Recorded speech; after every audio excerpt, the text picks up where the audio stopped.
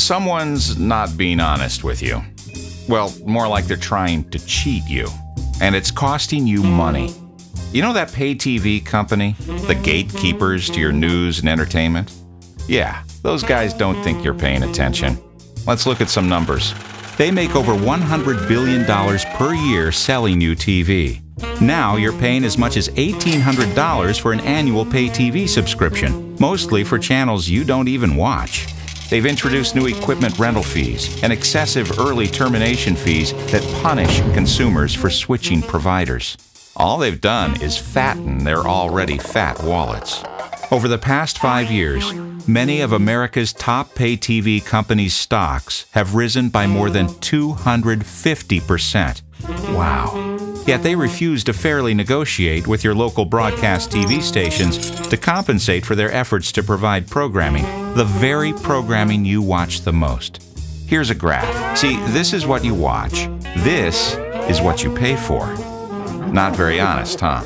Speaking of graphs, take a look at this. According to Consumer Reports, cable rates are increasing at nearly triple the rate of inflation. Holy cow, these guys are raking in more green than a lawn service.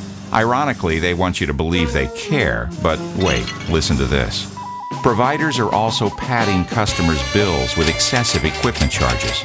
In 2015, Time Warner Cable increased its somewhat hidden modem leasing fee from $6 to $8. That's a 33% increase. And it was the second increase in less than a year. Now that's just greedy, right?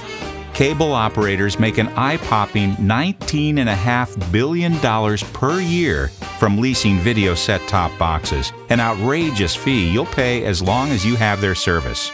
But don't try calling them about it.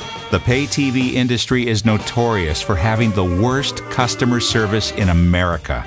So they're piling up money bags. But when it comes to providing local broadcasting, like storm warnings, alerts, or events that directly affect you, they scream foul and refuse to pay fair value for the signal.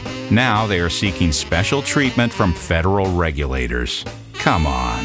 But hey, all they care about is their money.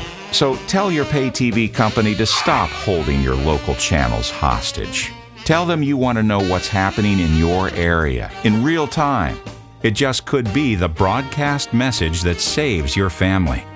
If you're tired of pay TV companies' high prices and terrible customer service, take a stand.